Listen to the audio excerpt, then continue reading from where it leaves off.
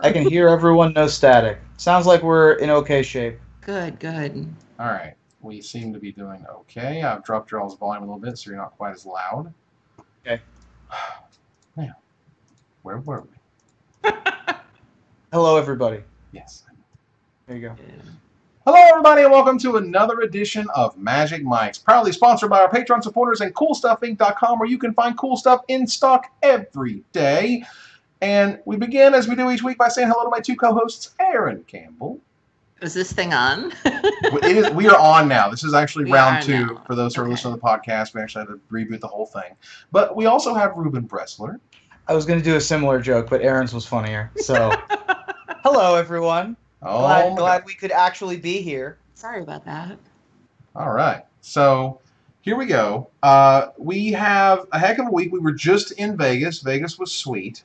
I got to talk to a bunch of cool people. I'd never actually met Wedge or the Professor or Graham from Loading Ready Run, and like that was super cool. And those guys were super great. There was a content sort of summit thing that Wizards did that we got a chance to take part in, and got to talk to Wizards about stuff. Got to talk to other creators about stuff, which was totally awesome. Yeah. Which was super nice. And we also had that awesome experience of me not really sure where my head should go. Because I'm talking to you, or then I'm talking to her, and then I'm not sure where I'm supposed to be talking. Because there's an audience right there. For me, when I'm doing this, as we have for years now, literally years, it's always right here. And you got to be right here. And no head be turning all over the place. So it was a little off-putting, but I think we made the most of it. Shout out to the fans, though, too. Like, 3/4 of the seats were full for our panel. We had people waiting for us before we started to, say hi, get selfies, things of that nature. Afterwards, there were people waiting, asking for us to sign things. Like, we got showered with love. I know, Ruben, you had a tweet specifically where you kept track of all the interactions that you had, and you were popular. We all were popular. It was wild. Yeah, it was crazy. I had people basically hyperventilating, like, I love the show so much and I can't, like, trying to get the excitement out, but it's like too many words to get out at one time. And so it's an interesting thing being a subculture celebrity that appears in public every once in a while. Yeah, there were people that had their favorite episodes and they had their favorite moments, and it was just like, I don't even remember these moments, but okay. Right. All right, so I think I've fixed all of the audio problems. First, there was no one could hear you. And then there was, I sound like I'm in a tin can, which means I probably had the wrong microphone selected. So are we good now? Can we officially be good? Can we talk about Magic? Because sure. Way too much technological whatever here. So, Rubes, you got lots of pictures. You had people who, wanted them to have you tell them, you get that they're wrong and I hated them? Right. Yeah, that's weird. That's a weird thing now. That people come up to me and are like, Ruben, I'm a big fan. Could you tell me that you hate me? And I'm like, sure, whatever. That's a weird thing, but sure, that's the thing I do now. That was great. That's my most important picture. I don't know if you guys saw this, but I was able to take a selfie with my one true love, Reed Duke, on Saturday night. Yeah, I saw them. Hashtag Baywatch. He was super great. I was so nervous. I was stuttering. I was shaking. He was so cool. He put his arm around me. Aww. I can die now. He knew my name. I was just like, he knew who you were? Senpai? Yep. Why you noticed me so hard, Senpai? Yeah, it was great. That's amazing. So it's just been a few days, more or less, since we were there, since we're back. The show was cool, obviously in that it was a live set and we got to see everybody. That was great. Like, the crowd actually filled up over time, which was totally awesome, because it didn't thin out over time. That was another concern that we're 45 minutes in and there's just nobody there. So that was cool. But we kind of had. I was so glad that we got to do a live show, and I want to do another one so that we can improve upon it. Yeah. The audience could be a little closer next time. That would have been nice. We really wanted to, we we wanted to feel the love, you know, like we heard it, you know, we saw that there were physical bodies there. We heard, you know, cheers and applause. But, you know, Ruben, you mentioned it, especially with your comedy roots, you can sometimes feel how hyped people are. And because we were so far away, because of the layout of the stage and because of them preparing for that giant magic that they were doing, we couldn't really feel it. And so even when we were giving away the gift certificates, they had to run a good distance to get them. And so that was dangerous too. We had people running to the microphone downstairs. Yeah, that was kind of. I didn't really like. A little awkward. I kind of knew. Like, I think the easiest one of the easiest ones was the, you know, who was our only guest. Okay, it's a lumberjack. Yeah. I was like, I don't really know how to pick random people in that way when you're in that setting, which is interesting. Also got word that as of midnight Eastern Standard, thanks to our buddy Wedge from the Mana Source, we will have a brand new spoiler that he has like been flipping his crap on. So crap has been flipped live on this show. It'll have he'll upload it near the end of our show. Yeah, so we'll be able to look at it and talk about it, and that'll be super sweet. Cool. So that's sweet. But yeah, there was. Our spoiler will be next week. Yes, our spoiler, we have one. Well, it's coming. Yeah, our official preview for Hour of Devastation come next week. Please don't spoil it. Yeah, no. You losers, cut that out. Look, no, you do what you want. You do you. And you do you. And by doing you, don't do that, because that's annoying. I mean, the last time that card of ours got sniped, we got like 4 in exchange. They just were like, here's a bucket of other spoilers. Right. Well, so I mean, here's one of the, well, I mean, it was one of the best mythics, man. It was sweet. Anyway. It was, but we got like 5 uncommons. And we got the invocation version. I'm not saying that Wizards didn't come and help us out, all right? I'm not saying that. It is the best mythic, but don't read today's Magic spoiler if you're terribly attached to Ronus. Wow. That's a spoiler. That in and of itself. It's like, don't get too attached to any of those Rogue One characters. I mean, you know, whatever. Right, I didn't want to say anything, but I'm just not whatever. saying anything, but don't get too attached to Kaiser Soze. I still haven't seen that movie, by the way. You should. It's a fantastic flick. Either way, you know, so some props and some slops for Channel Fireball. First of all, amazing event. Having us on there, super cool. Letting us do the thing. It was great. That was amazing. Letting us know the setup would have been really awesome, because we could have done some things. I didn't know there was a projector screen. There was an entire amazing audio visual crew there. Rig. Those were amazing people, and they helped me. The sand sculpture? The sand sculpture thing? Spectacular. Stage. Right there, like the bleacher seating, like it was, the lighting was like, that was legit, man. That was amazing. Had we known that they would have had an actual Thunderdome for us to be able to perform on, we could have done some interesting things. Absolutely. I could have done like probably some slides or something. We could have shown while we were talking about stuff. Like there were options and opportunities, and it's cool. Like, clearly, I had a great time. I think we all had a great time. It was fun. But maybe next time we'll plan a little bit better. You know. Also, being locked into the 15 minutes was restricting for us, because we're our fans have gotten used to the hour plus show, and we're used to sort of just kind of free forming, and we really were like 50 minutes. Like, we got I saw the young man on the side that was like, hey, gotta get out, and they'll pull the plug, and so that was millionaires next. Gotta get off the stage. Right. We weren't used to that at all. I mean, I did my best to try to keep it moving without being obvious, like, oh my god, like, pop, pop, pop, let's keep it going, which is fine. These are nitpicks, because this is Magic Mike's, but overall it was amazing. We're picking the nits. All right, so so one of the things I like to do and work with various partners and people who do awesome things, such as the metal tokens that Cool Stuff Games is doing for the Hour of Devastation pre-release, is to do something that you've never seen before. And I have never in my life seen a token that not only was metal, that not only had holes cut out of it, that had holes cut out of the outside.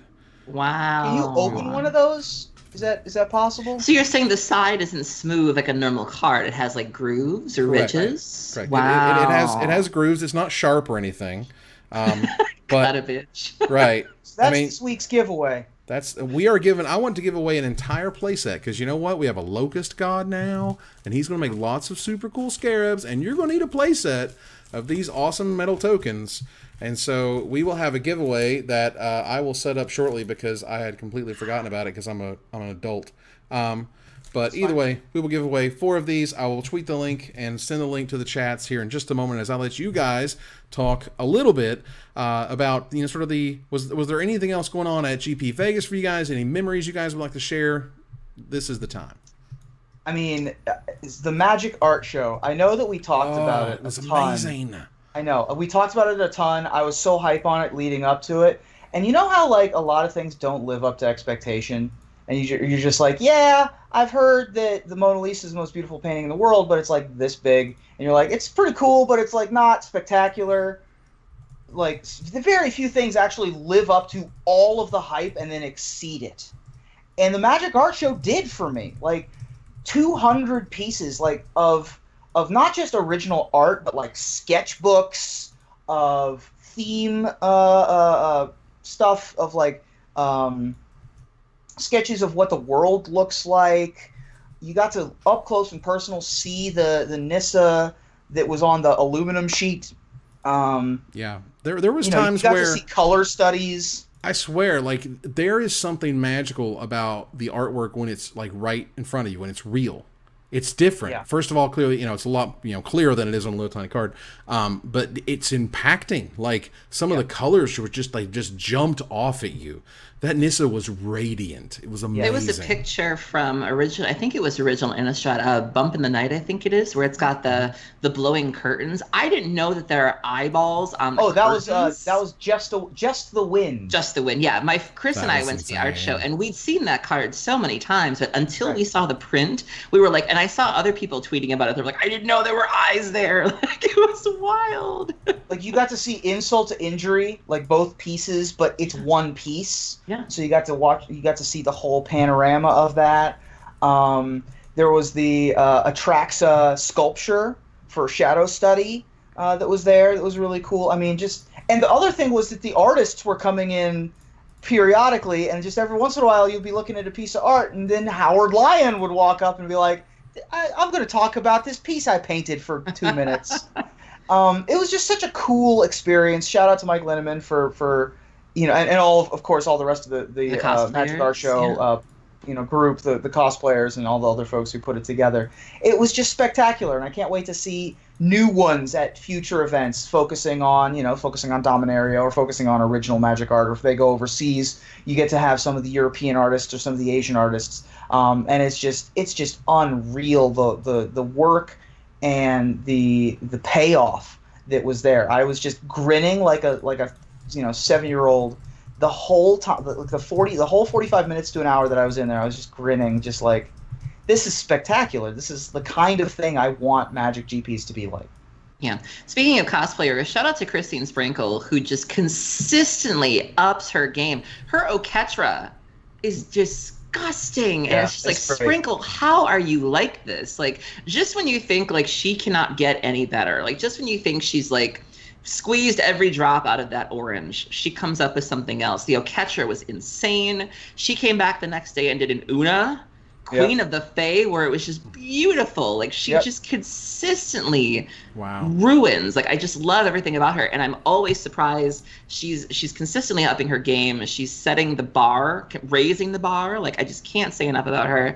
And I think the thing that stood out to me about this weekend, and I know that several other creators had alluded to this as well, is it's very easy to sort of, we spend so much time on the internet, and we spend so much time using Twitter and Twitch and chat and text, and we tend to forget that there's people behind all of this. We look at ourselves in terms of likes and followings and retweets and downloads and things of that nature, but it's so different when you're actually meeting people, when you're meeting the faces behind these screen names, the people, your Patreon subscribers. We're not just handles, we're not just numbers. And so that was the thing that really stood out to me this weekend, was putting names with faces, having people remind us why we do what we do, and it just adds a different element there. It's one thing to have someone tweet at you and say, I love what you do. It's another to have a person standing in front of you and be geeked to meet you and just be like, this is why we do what we do. And it's like, it was just a real refresher course, because sometimes we forget all of that because we don't get to get out very often. We don't get to meet, we don't get to do a live show every day. And so it was a very cool reminder of what we do.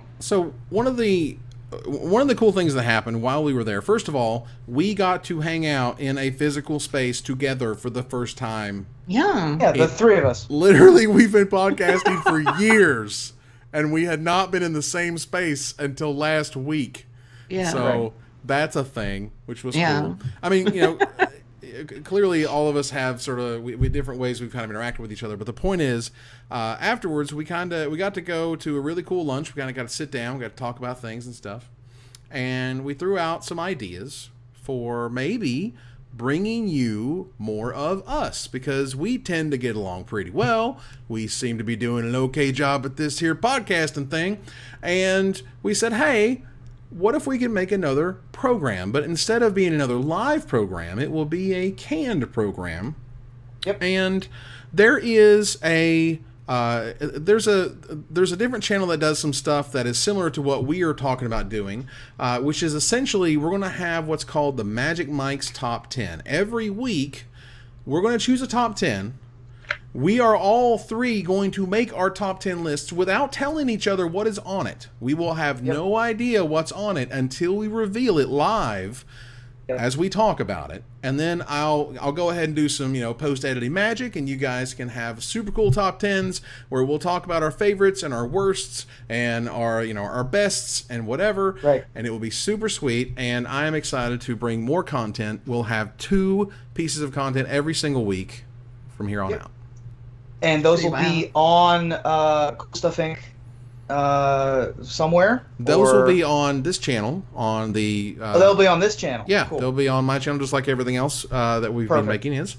So that'll be sweet. So you guys can find us still find us right here.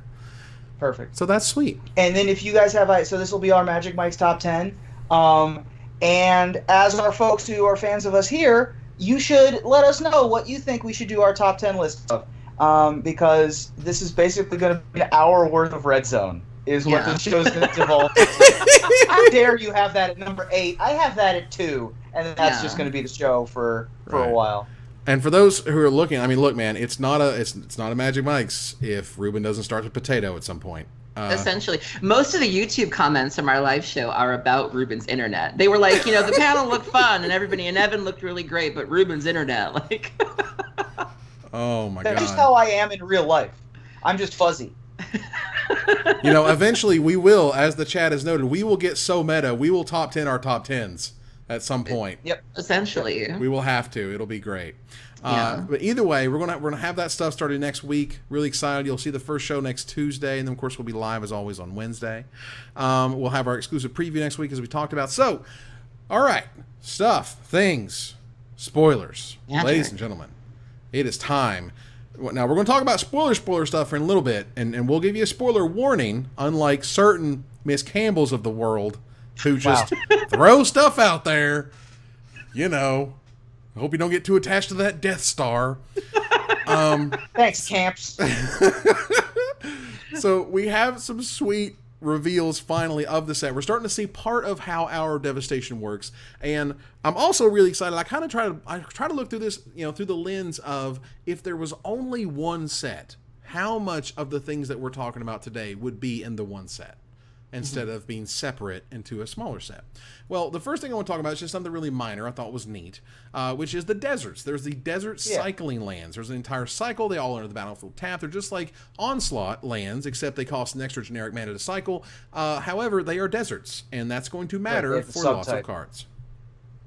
What do you guys think about this one? Super sweet. I love this idea. It gives you access to a bunch of abilities, and it's really good for limited. So I'm in love with them. I really like the Hostile Desert. That is the man land that you activate by eating other lands, essentially, which I think has really never been done before. Like, I think it's a really interesting way to do man lands. We're used to sort of the Mutavaults. We're used to the Hissing Quagmires. It's very standard. You have some extra mana laying around. You tap it and activate this thing. For 2 colorless and exiling a land, it activates it, which I think is really, really cool. I know that people have been excited about Gitrog Monster, possibly finally seeing like real standard play. There's some land synergies. Obviously Delirium's a thing, putting lands in your graveyard. There are ways to feed this, and I think it's really cool. I'm also a little concerned because there was a card they revealed called Scavenger Grounds. Well, hold on. We'll get to there. We'll get to that in just a bit. Yeah. Now, the point that my idea was that, the idea was that, they've made a cycle. It's like Onslaught, but it's super cool now because they're deserts. Things care about deserts. We're trying to make like a weird, like kind of Flame Tongue Kavu that cares about having deserts in player and graveyard. All of the cards I thought was interesting because they only care, like they care both if it's in play or your graveyard. which I think is super sweet, super synergistic. Yeah. But we're going to get to that ridiculous Aaron Hoser here shortly. Okay, get in there. Jerks. But I wanted to talk a little bit about one of the big mechanics. Now, one of the first spoilers / leaks, definite leaks of the set, was Adorned Pouncer. This is the kitty cat. It's a super cool kitty cat. It's got its claws coming out of the frame, and everybody just went nuts over what Eternalize meant. And it turns out it's Mega Embalm. It's Mega Embalm. Adorned Pouncer is a white and a generic mana for a 1/1 double strike, and has Eternalize for 5 mana, 2 white and 3 generic mana. And Eternalize brings a 4/4 token with all of the keywords of the creature that created it. So instead of just being a copy of the creature, it's now a 4/4 copy of the creature. It's bigger, it's badder, it's scarier. That kitty cat's going to eat your face. And we'll talk about some other kitty cats here in a little bit. But it was really fun because, like, due to the way, spoilers work and the fact that, I run Gathering Magic, I was able to see some of this stuff because those, part of things that they send us. And I was just like, I can't say anything, but that kitty cat's awesome, Right. Meow meow pew pew, and it was really cool. So how do you guys feel about the old kitty cat? I think the cat itself is great. I think the keyword Embalm is or Eternalize is super boring. Based on, it's just Mega Embalm. It's like, oh, it's the exact same thing except for it's a 4/4. Okay, that's fine. I liked some of the ideas that people had of, like, you kind of get what's the thing planeswalkers give you? An emblem? The emblem. It becomes an emblem of, like, if you Eternalize Adorned Pouncer, you get an emblem that says your creatures gain double strike, or target creature has an emblem that, something like that. Sort of bestow-like. I mean, it's fine. It's like a 1/1 double striker. Those things are always dangerous because there's always combo potential with pump spells. Like Viashino Slaughtermaster and the various other double strikers. The 1/1 double strikers for 2 have always sort of had that potential. Viashino? Okay. Lizard Slaughterhouse. Slaughterhouse 5. Wow. I mean, this card's fine. I'm not as excited about it now that I know what Eternalize does, though. I mean, I guess a better question essentially is, Eternalize. Reba, you were saying it's a little bit, not pedestrian, but just kind of like, it's weird to sort of, cookie cutter what this is versus what Embalm was. Sure. Aaron, it's just Megamorph. It's just kind of sad. Well, I feel like this has flavor applications, though. So it's funny because right before I left for Vegas, I was reading the Tumblr of Jay and Ellie, who's the young man that we talked about recently, and very sweet guy. His kid is meme-worthy. You should absolutely go follow him. He's great. And he was posting his theory as to what Bolas's plan is. And he was talking about his theory that the Lazotep is going to be used to, like, coat the people who passed all the trials, got killed by Hazaret, and they're going to come up with this really twisted army for Bolas. And so at the time, it was just a theory. Like, I don't think there was anything really to back it up. And then shortly after this came out, it made sense, where it's like, okay, this is really what this is about. This is the Embalm is sort of making you the white, friendly, anointed zombies that are, like, there to pick the crops and raise the kids and things like that. But these are the ones that are, like, getting coded. They're going to be in Bolas's army. And so from a flavor perspective, I thought it really made sense. Looking back at Megamorph, I know there was the whole timey-wimey nonsense, and that's how they tried to rationalize it, but it didn't really connect for me. I feel like this was more forgivable because it played into the flavor and the storyline. Like, I was willing to let it slide because it made more sense with the story.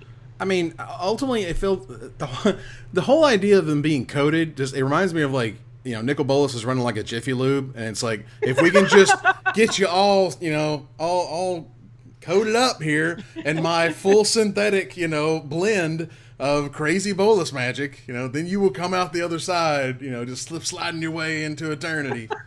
It's weird to coat people with things and them be coated. I don't know. The trial of zeal is just a giant slip and slide. Like, you pass all your trials and then woo, right into the last like, jump into the vegetable oil. It's amazing. And then you jump into the breadcrumbs, and it's you've been coated, it's fantastic. And now you're a 4/4. Exactly. You potatoed directly. A potato is a 4/4, as it turns out.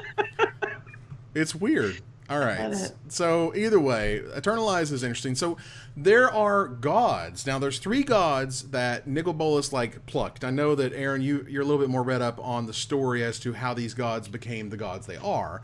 But I'll bring up here on the screen because they're super cool. And then, Aaron, you tell me what these kind of things mean and or come from, how synthetic their oil was when they were gooped, when they got layeredly squished and I don't know, where you get dipped in it. All right, so the Locust God. There's nougat in there somewhere. The Locust God is a red, a blue, and 4 generic mana for a 4/4 legendary god. It's mythic, of course. It has flying. Whenever you draw a card, you create a 1/1 blue and red insect creature token with flying and haste. For a red, blue, and 2 generic mana, you may draw a card, then discard a card. And when the Locust God dies, you return it to its owner's hand at the beginning of the next end step. Okay. The Scorpion God, which someone in the office has already put Dwayne Rock Johnson's face on. It's fine. It's cool. Love it. A red and a black and 3 generic mana, so a 5 mana 6/5, who is a mythic legendary god, of course. Whenever a creature with a -1/-1 counter on it dies, you draw a card. For a red, black, and a generic mana : you put a -1/-1 counter on another target creature, and when the Scorpion God dies, return it to its owner's hand at the beginning of the next end step. So these things never go away. They're in the bolus colors. There's one left, essentially. There's the black-blue one, which we don't know what it does yet. Which is going to be super cool, I'm sure. So these things, they never die. They have amazing abilities. It feels like, yet again, the red-black one is, like, ridiculous because they just can't make red-black ever work. It worked for, like, 4 seconds for Olivia Voldaren and then never again. No matter what they did, red-black can just be unbelievable, and they just can't make it happen. But these two gods, these two mythics, feel like sort of pieces of the puzzle for them to try to build the Nicol Bolas deck that everybody dreams of. Yeah. Aaron? Yeah, I think these cards are really interesting. I know when they first got revealed, there was some criticism about the name. They were like, well, that's a pretty lame name, the Scorpion God. But if I understand it correctly, and, if there's any Vorthoses in the chat, feel free to correct me. Because they were sort of kept in Bolas's cupboard all these years, their names were sort of lost to history, and the names are sort of meant to reflect that, where, when Bolas came and he decided that he wanted to pervert the trials or corrupt the trials and still keep all, some gods around to keep the trials going, they were able to remain. So Hazaret stayed, Oketra stayed, but these 3, have been gone all this time. And when he did the mind-wipey thing to wipe the gods and kill everybody, literally nobody knows who these gods are, and that's why their names are the way that they are. And I think that's really, really cool, and also really, really scary. I also like the, Morrow, I think, had written a post kind of explaining why they don't have indestructible like the other 5 do, and that they're still kind of, they're still hard to kill, but this is meant to be a little more pesky, if you will. Even if you indestructible, dies to -1/-1 counters appropriately. And if you happen to come up with enough -1/-1 counters, you can kill those gods and they will stay dead. You can kill these 3 and they will still come back, whether it be through a -1/-1 counter, whether it be through damage, whatever. And that's meant to illustrate how scary they are. I think they're really, really cool. I love the storyline. I love that Bolas is sort of assembling this army. I love that these 3 are sort of ushering in these plagues that the Locusts are going to eat through the Hachma. I love everything going on here, and I think it's really great. The what again? The Hachma. The Hachma? The Hachma? Flame-based language. These are the specially dipped, they're smothered covered, they're chopped. Yeah, perfect. They're fantastic. So, I can't read these as closely as I can in the number crunch, but I assume there's enough space in between the Locust God and the Scorpion God for the blue-black one to be the Scarab God. It's the Scarab God, yeah. It is the Scarab God. Okay, so terrific. So it has to be, I guess, because all the Scarabs are blue and black now, right? Mm-hmm. There are, there's like Dune Beetle, I guess. But yeah, I love that they're all insect-based, and that's sort of just how the desert is that they all have this exoskeleton carapace as his sort of as Nicol Bolas' sort of 3 henchmen walking around Amonkhet. Yeah, I think that these are super powerful. I'm interested to Did I potato again? Oh, a little bit. No, but it's just like just some good old gods. Never meaning no harm. Ruben could be the potato god. Just dip him in Logitech, put a potato on his head, call it a day. Ruben, the potato god. Well, no, your name will have been lost to your internet connection. Oh, so true. Like, just be the potato god. Yeah. It'll just be like a pixelated photo, Whenever he disconnects, he reconnects. Right. At the end of every instance. Yeah, both of these are super interesting. I'm interested to see these on all of the Commander-based outlets that there are out there. and see what the folks at Commander Cast and versus Commander guys have to say about these guys. Which is sweet. So the 2 gods are really interesting. We'll see what the Scarab god does, which I'm sure is also really cool. And and as we'll see in some of the other cards, I feel like Wizards is really trying to make this Bolas deck happen. It's like this thing, you can build it. There's lots of tools. There's scary monsters. There are different mana costs.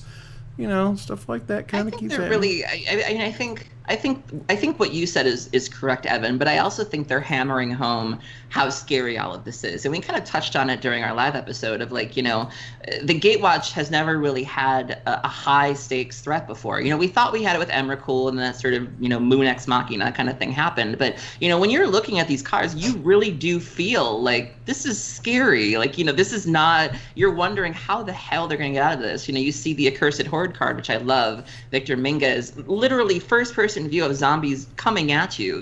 You're looking at the Locust god, and even one of the other cards is Swarm Intelligence. There are hundreds of locusts, giant locusts that are eating the Heckma that are coming at you. There is this sort of hammering home of what the hell are you going to do? Because this is scary. You've got Neheb that's now an Eternal and has been turned into a Lazotep thing, and it's right. I don't know how they're going to get out of this, and I really feel like they're hammering. They're hammering. You have a cycle of all of these defeats of various types. It's scary. This is. Yeah.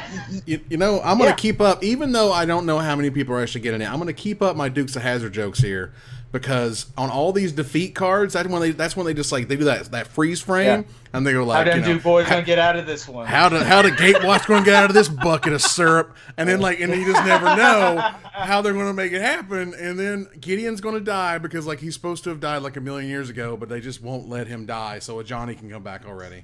But regardless, that was cool. We'll see what the gods are. Let's keep moving. Now, this is where we were talking earlier, Aaron. You were talking about Scavenger Grounds, which is a rare desert. I wish I wasn't. Taps for a colorless mana. 2 generic mana tap. Sacrifice a desert, not necessarily itself. Exile all cards from all graveyards. So this is a card that's actually gotten some interest by Vintage people.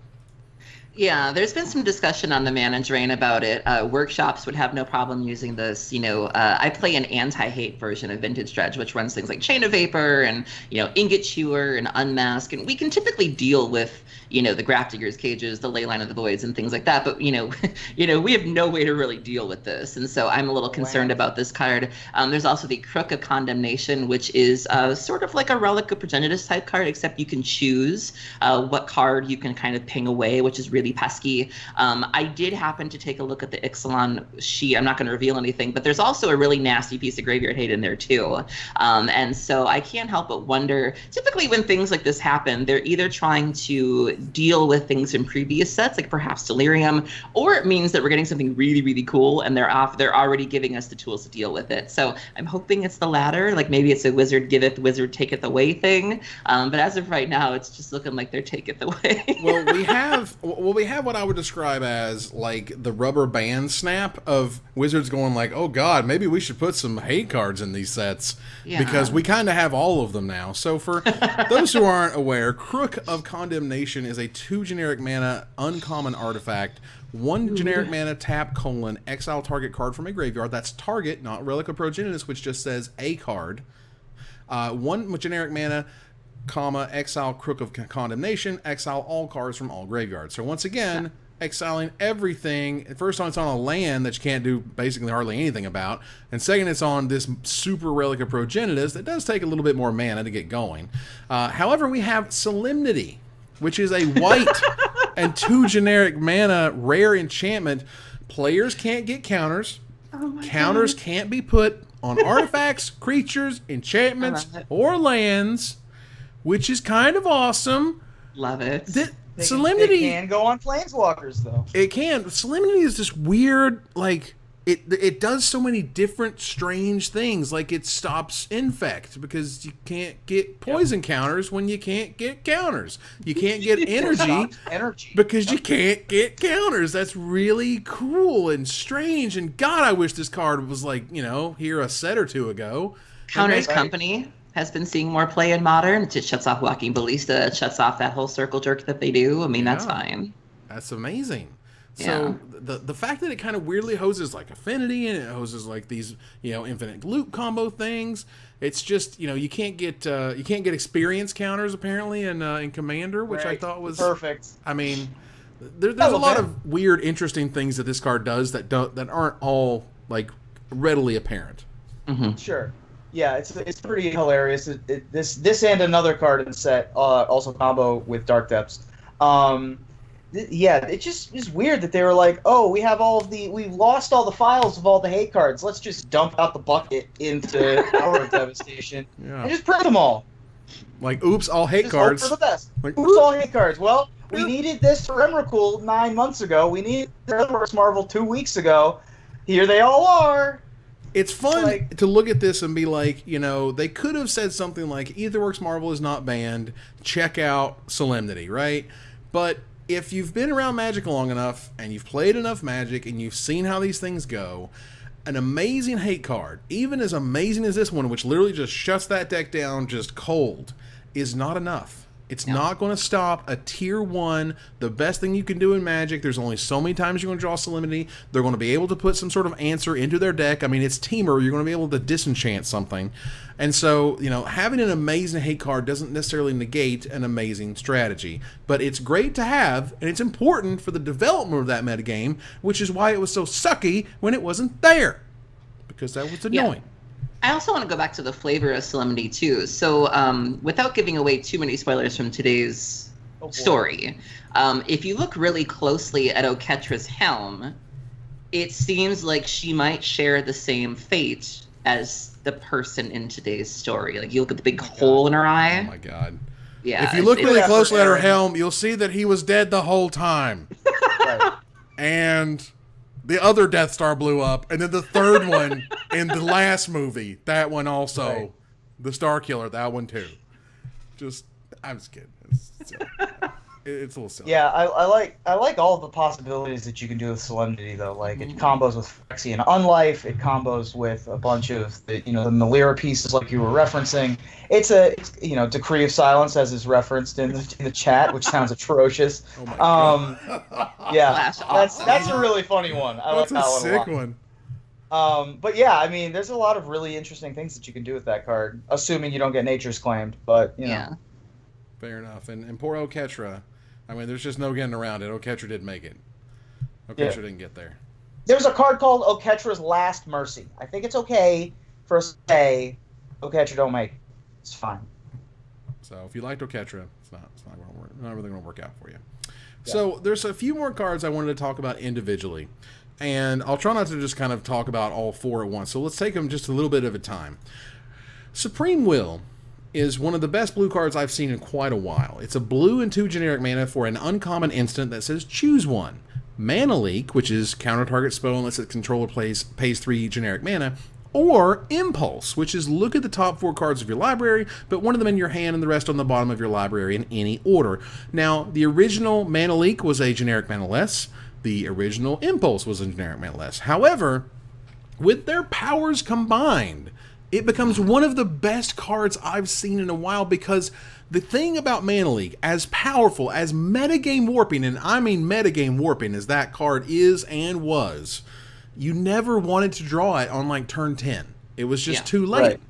And this card is okay on turn 10. It's fine. This is a fine top deck. It is a better top deck than Mana Leak ever was. And yeah, it comes at a premium, and that premium is important. But the fact that this exists now, I think all the blue control decks, by default, must think of this card before they put things like, is it better to have the Censors of the world, or is it better to have the late game options of this card? I mean, you get both, right? Like, Censor is basically a split card, right? Where you can cycle it for 1, or you can cast it for 2. Sure. Very similar vein. This is just a bigger Censor. I agree that it's a big deal. I mean, the superb power of Mana Leak, at least in its most recent editions, was that you could play a Delver on turn 1 and then Mana Leak on turn 2, or a Champion of the Parish on turn 1, and have it be a tempo counterspell rather than a control card. Supreme Will, being 3 mana, puts it more in line with cards like Sage's Dowsing, which, again, was a super powerful card during its day, but it is, again, a 3 mana taxing counterspell. the fact that this one gives you the choice of being able to use its other ability later in the game is a huge deal. And I agree that it's a big, big addition for what I assume are upcoming, probably Grixis control decks. Oh, Shaheen Sarani is just like, he's in heaven right now. He's just on the floor, and he's just kicking, and it's just all Shaheen all the time, man. It's just party at Shaheen's house, because holy crap, he has to be unbelievably excited. Yeah, he's going to be a father. Yeah, he's going to be a dad. Yeah, MTG dad. Joining them MTG dad clubs right here. What? So, I'm hoping this is part of a cycle of super playable uncommons. Supreme Will and Abrade, which we talked about last week, which is the deal 3 damage to a creature or destroy an artifact. I'm hoping we get, similar, something in, let's say, black that allows you to kill. I think you mispronounced it. Abrade deals 3 damage to target creature or destroys target Gear Hulk. Sorry, apologies. Target Gear Hulk dies, dead. Yeah, go away. I'm hoping there's a black one that's like destroy, that's actually just terror, or he said terror. Discard stuff, right? Like terror, destroy target non-artifact, non-black creature, or coercion, something weird like that, right? And you can do a bunch of things like that, where it's like targeted removal in, combat removal in white, like impeccable timing, or damage prevention. Right, like there's you can do stuff like that and have it work. So I'm hoping there's a cycle and we get the other ones, because that would be sweet. Because both of these are great. Absolutely. So that card I thought was very interesting and worth pointing out. Another one I wanted to point out is Mirage Mirror. It's a 3 generic mana rare artifact, very simple, straightforward. 2 generic mana : it becomes a copy of target artifact, creature, enchantment, or land until end of turn. So that is 2 different ways that this set has let you just play a card and then play a Dark Depths and then just make a Dark Depths 2020 just instantly. Yep. Just actual, if you have Solemnity out and you play Dark Depths, it just becomes a 2020 for free. You just played actual no mana 2020s. And Mirage Mirror's out and they have a Dark Depths. Like if you're playing against lands. Right. Oh, I'm sorry. 2 mana, I'll get a 2020. Everybody gets a 2020. Because, lands basically have Glacial Chasm, and I hope you don't attack me that much.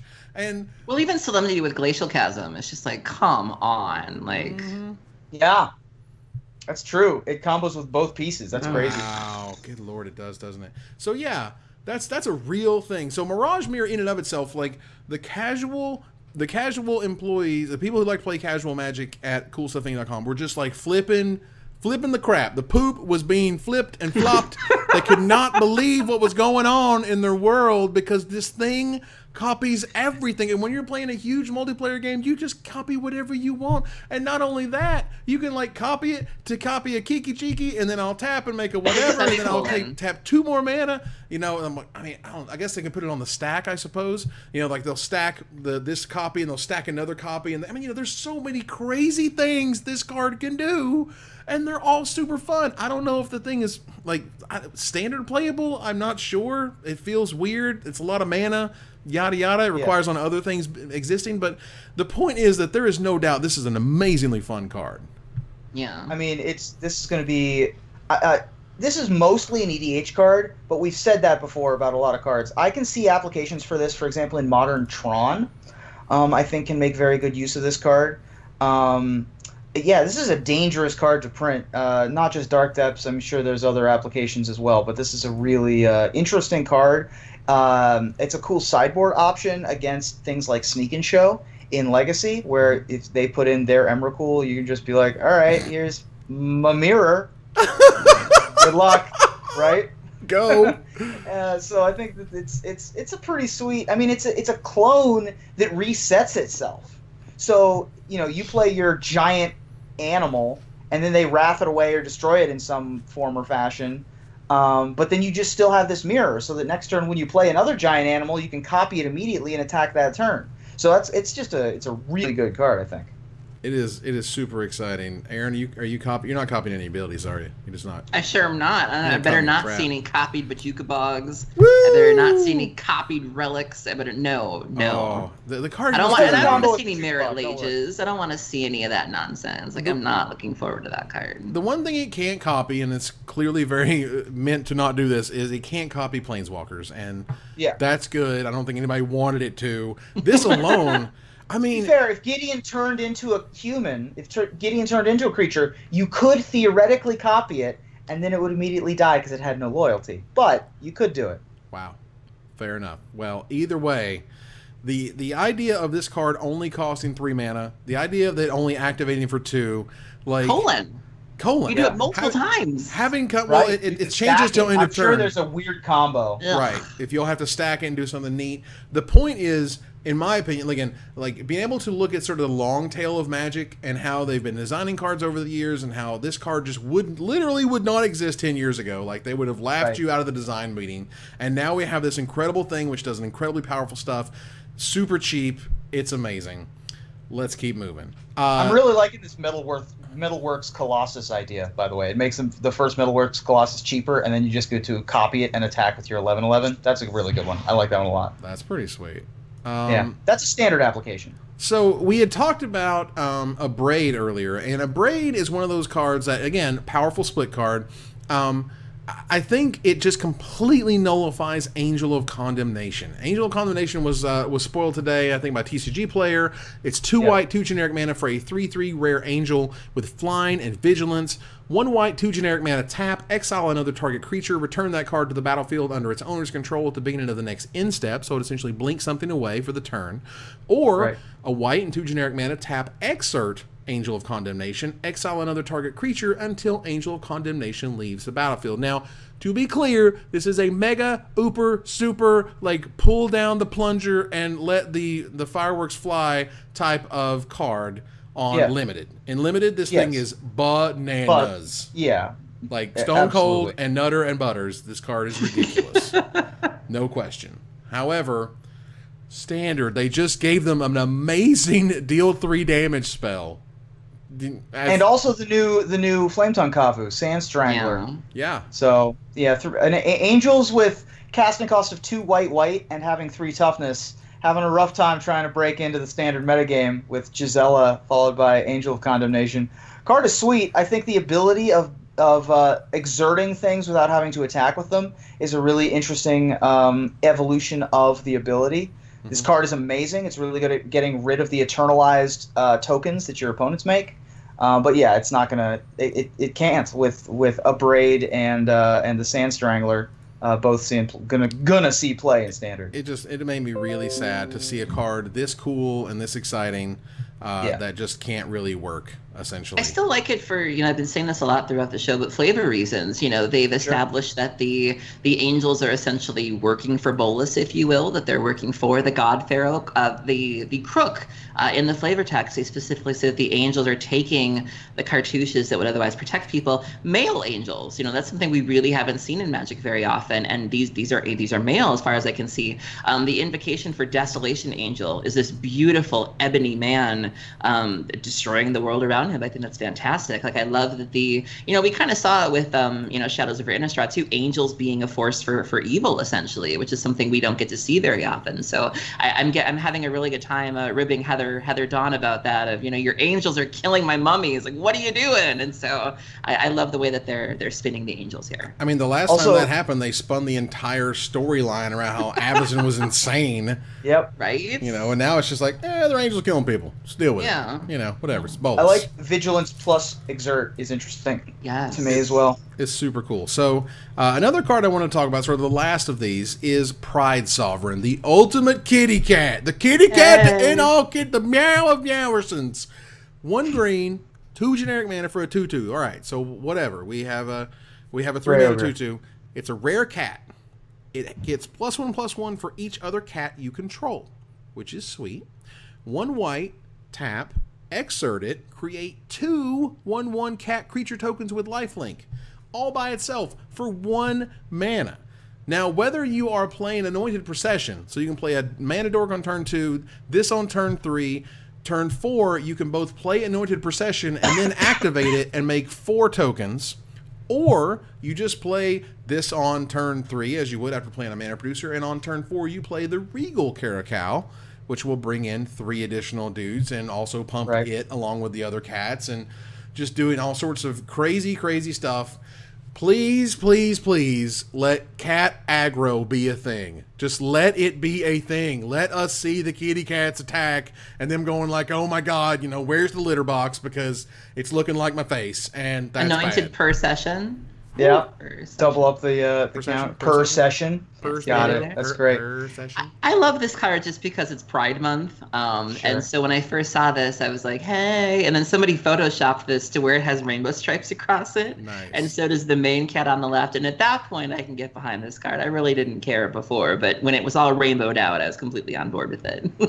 So so this is an Egyptian-themed world where they, you know, prayed to cats in ancient Egypt. The cats appear to be white and green, and Nicol Bolas is the other 3 colors. Is it going to be Nicol Bolas versus cats as the ultimate end-all be-all storyline, where it's like, well, Liliana rolled into Innistrad, and she's got to be the unexpected hero of the story, and now it's going to be, well, first of all, Johnny's not here because he was smart enough to stay away, but is he going to roll in with his kitty cat pride parade and like try to take down Nicol Bolas with claws and fangs?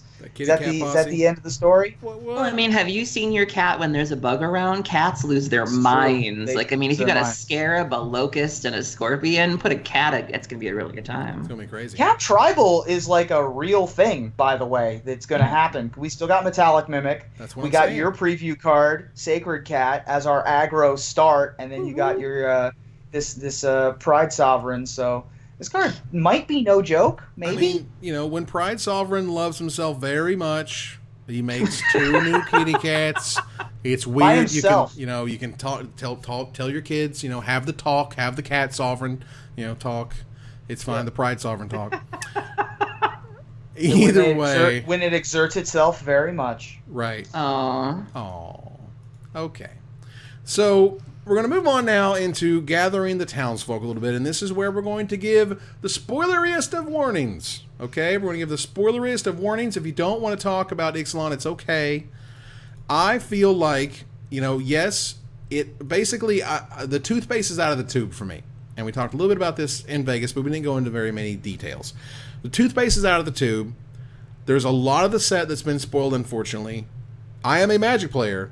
I love Magic cards. That's what I do. That's why I've been doing this for so long. So if you give me new exciting cards, I'm here to talk about them, because new exciting mechanics, new exciting cards. I'm not going to go over each individual cards. I'm not even going to spoil most of hardly any cards. I want to talk a little bit about some of the things in it, such as mechanics. I want to talk about one thing in it in terms of a very specific card. That's all.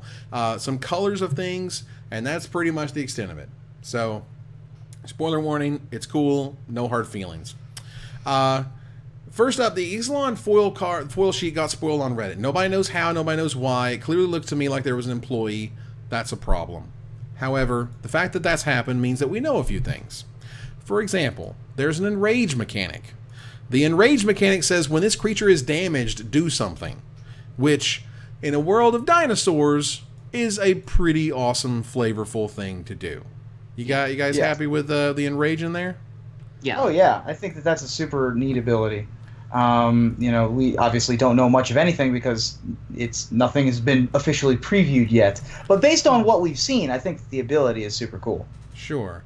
And so apparently, what they tell me is that the Scarab God has been spoiled by our friend Wedge, and so we're not sure what it is yet. It's not on Mythic Spoiler yet, so Mythic Spoiler, you gotta... I'm gonna reload Mythic Spoiler until we get it, and then you can keep talking about Ixalan. Get that game on. All right, so let's keep going here. So, first of all, Raid is back, which Raid with Pirates is perfect flavor. And of course. Is amazing and fantastic. Raid is a super neat ability, by the way. It is. It's a great... Like, it just means if you attack this turn, you know, do a thing. So the Planeswalkers in Ixalan, for whatever reason, are all, say, legendary now. And, oh my god! And no one really knows why. The Scarab God's on Twitter. I'm not even done reading it yet. Oh God, it's on the tweets. It's on the Twitter twatters. Scarab God's on Twitter. All right, let's take a look. It would be. All right, here we go. So the Scarab God live, as we see it, a black, blue, and 3 generic mana for a 5/5. So it's a 5 mana 5/5 mythic god. At the beginning of your upkeep, each opponent loses X life, and you scry X, where X is the number of zombies you control. There you go, Aaron. A black, blue, and 2 generic mana, exile target creature card from a graveyard, create a token that's a copy of it, except it's a 4/4 black zombie. So it basically you can eternalize anything. Eternalize anything for just 4 mana. When the Scarab God dies, return it to its owner's hand at the beginning of the next end step.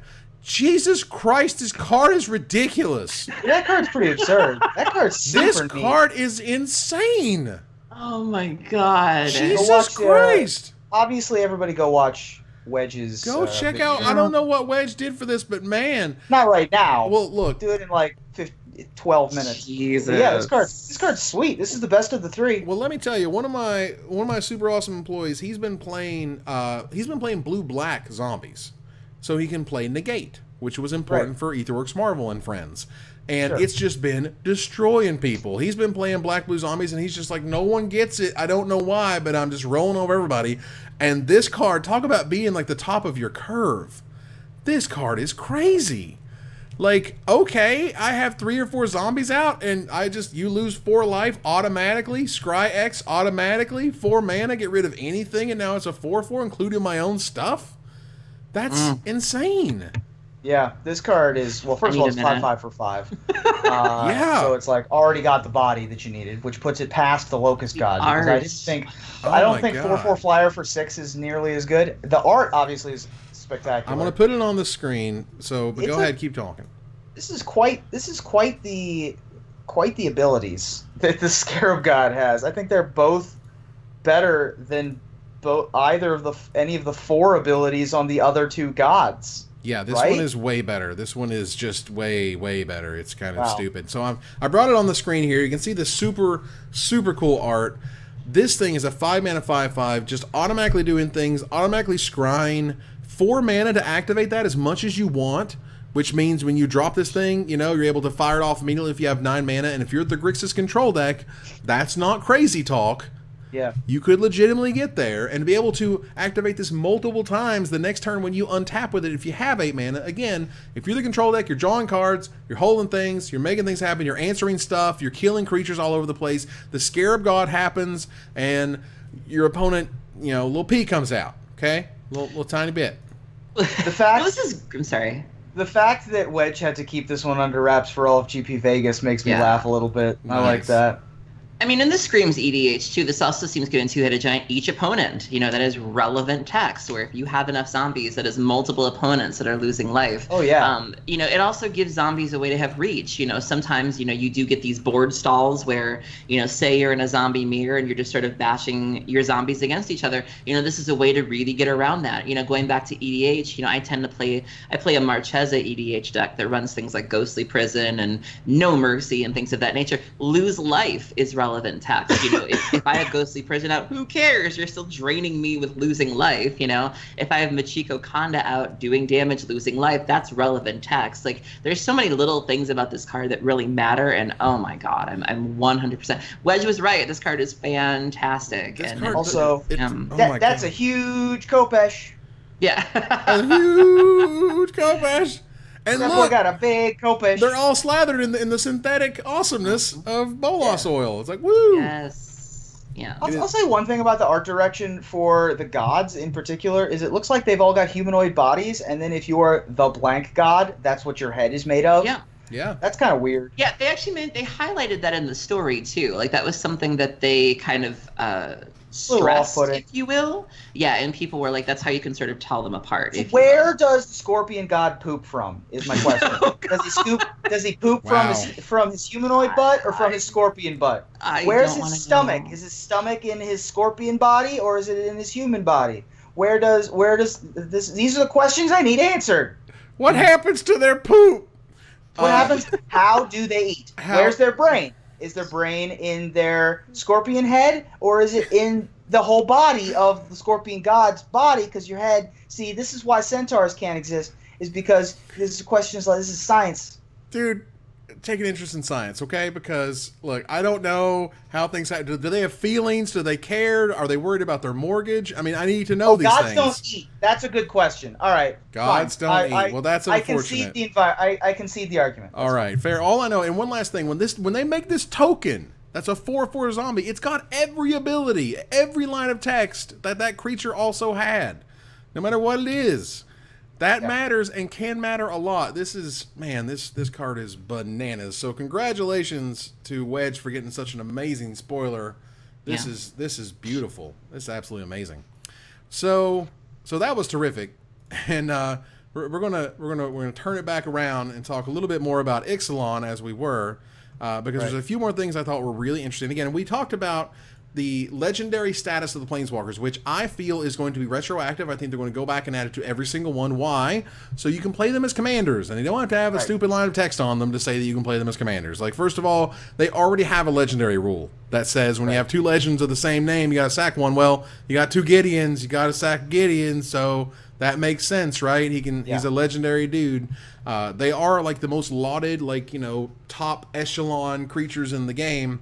That also kind of leads credence to that. There is treasure tokens, which makes sense, right? It's you know, we're pirates, which say tap, sacrifice this artifact. They're all artifacts, just like clues were, to add 1 mana of any color to your mana pool. So you create treasure by doing, you know, things and stuff, and different cards make them in certain ways, and then you're able to use those to fuel the rest of your deck and keep moving. However, one of the most kind of I guess wordy mechanics, but once you get it, it feels like you're going to get it really quickly, is explore. Certain things say explore, which means you reveal the top card of your library. If it's a non-land card, then you put a +1/+1 counter on the creature that triggered this. If it's a land card, you can put it in your hand. And then if it's a non-land card, as we talked about putting a counter on, you can put it on the top or in your graveyard. If you want, which is kind of cool, giving you kind of the ability to see what's coming up next. It boosts the creature, lets you kind of fix your draws you a card at worst, you know, which fills up your graveyard. Absolutely. So that's a really cool mechanic. If they make a 1 mana card that has the explorability, it is going to be worth testing in Dredge, certainly. You know, anything that fills up your graveyard can be dangerous on that front. I think it's a really cool ability, and again, anything that makes lands relevant, like landfall, is exciting for me as well. So I really like Explore quite a bit. So Aaron, tell me how you feel about Sorcerous Spyglass. This is the last thing I'm going to talk about for Ixalan. This was one of the clearest cards that was shown on the first leaks that actually happened. I would describe it as Super Pithing Needle, which is, it's a 2 mana, Peek plus Pithing Needle. You look at their hand, and then you choose a non-land card, and its activated abilities can't be activated unless they're mana abilities, just like a good old-fashioned Pithing Needle. So, Aaron, how you feeling about that one? I don't know how to feel. I don't know how things work. I mean, the art is cool. Again, it feels like it's just one set too late, you know? I guess the only concern I have is it relies on, it kind of reminds me of Pick the Brain, in that, you know, Pick the Brain, it has its uses certainly, but it's contingent on the card being in their hand. And so if I'm understanding this correctly, enter the battlefield, look at an opponent's hand, choose a card name. The card has to be in their hand, correct? No, you just choose any card name. Right. Okay, I thought it had to be in their hand in order to activate. Look at their hand, then choose any card name. So even if they don't got Marvel in their hand, you can be like, oh, this person has a Tune with Ether and has like Censor. I'm going to name Etherworks Marvel. Okay, then it goes up a little bit in my book. Then I think it's pretty cool. I thought I misunderstood how the card worked. So I think it's nice. You got a little bit of a Gitaxian Probe type effect in addition to Pithing Needle. I still think it's a little, you know, there's still like things like maybe Heart of Kieran it could target, you know. It's okay. I still think it's a little late. All of these answer hate cards feel like, man, if they just one set earlier. Yeah. You know? And I feel like what we've gotten... Got the Great Sable Stag problem. A little bit, yeah. I mean, I think a lot of what sort of Wizards has been trying to say is that they hear the complaints, they hear the issues, they understand that it's been taking too long, and they're going to fix this moving forward. And now we're just seeing this, like, all the hate all the time for everything. we're sorry, guys. Here's some more hate, and then a bit. The other thing I really like about Sorcerous Spyglass that you get to do is you used to be able to play the fetch land lottery in Legacy with like turn 1 Pithing Needle and be like, oh boy, Scalding Tarn. Let's hope they drew the wrong half of their deck. This one you get to look. Yeah. Like you look at your hand, it's like, oh, they got 3 Polluted Deltas against my Storm deck. Polluted Delta, go. And then they draw their card for the turn and concede. Love it. Yeah. So, so like Meddling Mage, kind of. I mean, this is a pretty cool looking card. I think this is a neat one. It was a super cool card, and I think really interesting just to imagine and think about what, again, had it been in Kaladesh, had it been in Aether Revolt, had it been in Shadows or something, you know what I mean? Like, had it existed in these worlds where we were just dying for something to stop activated abilities, you know, sure. the Peeking Needle, if you will. I think that, Peeking Needle. I like that. I like Peeking Needle. You know, would be great. I think that this is something that the play design team is probably going to fix. This is my hunch, is that cards like this will get moved up 3 months, will get brought into the new sets when you know, Paul Cheon and company realize we need something from the future to help with this metagame. Right. I'm hoping that that's a thing they're going to be able to do. And I mean, clearly the core set's coming back. That's a big deal. That's a part of that this. Too. Yes. That would help. Okay. So, unfortunately, I believe we've run out of time in terms of being able to go over this amazing bracket, but we will save it. We'll save this bracket for So later. if we're going to, I want to touch on one more card. I kind of mentioned it earlier in the show. We're not going to talk about Ashes of the Abhorrent. You're going to have to remind me. Okay, so 1 and a white. Okay. Enchantment. Okay. Apparently it does something to the graveyard because Aaron can't even. Players can't cast spells from graveyards. Oh. That's or pretty activate cool. abilities of cards in graveyards. Where was this? This is in Ixalan. Oh, this is an Ixalan? Whenever a creature dies, you gain 1 life. Wow. It's a rare. Yeah, so better. I mean, I don't know if it's Rest in Peace. Oh, it's Rest in Peace. If anyone needs me, I'm going to be sprinkling jacks under tires at Wizards headquarters. Just sprinkling. 2 mana. Or piece of cards in graveyards. Wow. Why? Dies, you gain 1 life. And again, where was this card in like Aether Revolt? Like before we had to ban, you know, a Delirium creature. Sure would be nice if we could have hated that stupid crap. Right. So it doesn't necessarily get rid of cards in graveyards, which is one thing, you know, for what it's worth. Help. So it doesn't necessarily hose Delirium per se. It also doesn't stop you dredging. Like, you're allowed to still dredge, right? It's the principle. Because it's a replacement effect. That's correct. Yeah, it's a replacement effect. So I ask for 3 things in this life, okay? I ask for so little. 1, to use my graveyard without impunity. 2, a decent brunch. And 3, redo covering every event. That's all I want out of life. That's it. Is that so much to ask for? That's all you need. Expand your horizons, Aaron. We've seen worse. We've seen worse than this. Like, Rest in Peace is way worse. This is one of those hate cards where you can destroy it and then keep playing your game of Magic, whereas Rest in Peace is significantly worse. This is a lot more like Stony Silence, where it's like, it's kind of upsetting while it's in play, but then while you can get rid of it later and then do all the stuff that you want to do. Just saying. And this could be worse. Right, and I appreciate the fact that that directly after Amonkhet is graveyard hate, Eternalize hate, you know, Embalm hate to this degree. Even if Aaron is hurt, even if there's pain. Sometimes it's good pain. Have you ever read Rest in Peace? It's like, this card is way better to have to face down than Rest in Peace. It's pretty ridiculous. So right, so I didn't want to talk about everything, but the Checklands are coming back. Sunpetal Grove and Friends are coming back. That's going to be really sweet. So I'm pretty happy about that. That said, it is, unfortunately, we're about to turn back into pumpkins, but we'll be back next week with all new content, along with an all new show. I'm pretty excited about it, but we're going to turn the corner to the finisher. Now, the first thing we need to do is we need to pick a winner of our competition. Because, by God, we were giving away a playset, and we're going to pick somebody, and it's going to be awesome. We're drawing the winner now. Metal tokens. Oh, snap. Let's see. Wait, what? Oh, I'm looking at the wrong one. Sorry. Apparently, whatever. I'm slow, and it's a thing. All right, so here we go. So now we're going to draw these winners. Here we go. Let's do it. Humana, humana, humana. Mr. Ben Tyler. Ben Tyler, congratulations. You have won your set. A complete set of these 4 awesome tokens that are super cool, and they're shiny, and they fit in sleeves, and they're great, and that's awesome. Yeah, they're super cool. I saw a couple of them up close when I was in Vegas. I didn't I didn't get a close look at them. It was just somebody was using them. But yeah, those are super neat. And the fact that they're beveled, the new ones are beveled and have interesting angles and stuff on them. Yeah, that's super neat. Yeah, that's so cool. All right, so we turn the corner to the finisher. Turns out that this past Monday, just after GP Vegas ended, the National Weather Service reported that Las Vegas, Nevada posted the highest ever recorded temperature of 117 degrees in Sin City. Since then, Phoenix, Palm Springs, and many others also reported record highs.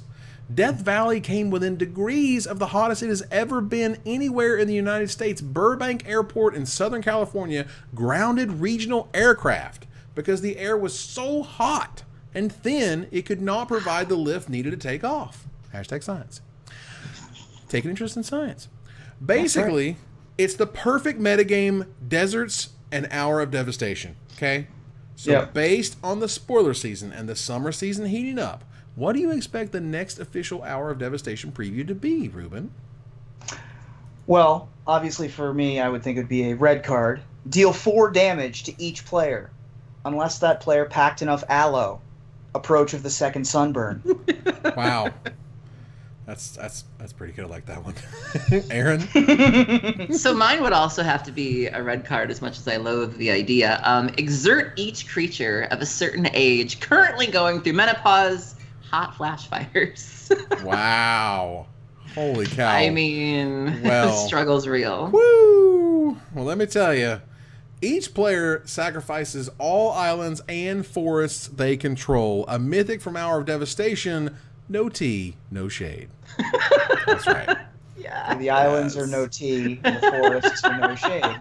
Right. And together. And that ends another episode of Magic Mics. Thank you guys for hanging out and joining us here to discuss all things Magic. Thank you, Aaron. Thanks for having me. Thanks, Ruben. Oh, thank you. Absolutely. We're going to go to our final slide. I want to thank our sponsor, CoolStuffInc.com, my co-hosts, Aaron and Ruben, you guys for watching, and hope you support us at patreon.com/magicmics. Visit our website at magicmicspodcast.com that exists thanks to our Patreon supporters, or follow, like, tweet, favorite, share, subscribe, do all the things that are social that tell people that we exist. Catch us online at twitch.tv/magicmics, on Twitter at magicmicscast, on Reddit at reddit.com/r/magicmics, and on Facebook at facebook.com/magicmics. Talk to us privately at magicmicspodcast@gmail.com. Follow the audio-only podcast at magicmicspodcast.libsyn.com, or find us on iTunes, or join us here next week, same time, same place, for another episode of Magic Mics. Good night, everybody. And also Magic Mike's Top 10! Woo, next Tuesday! You guys rule. Good night.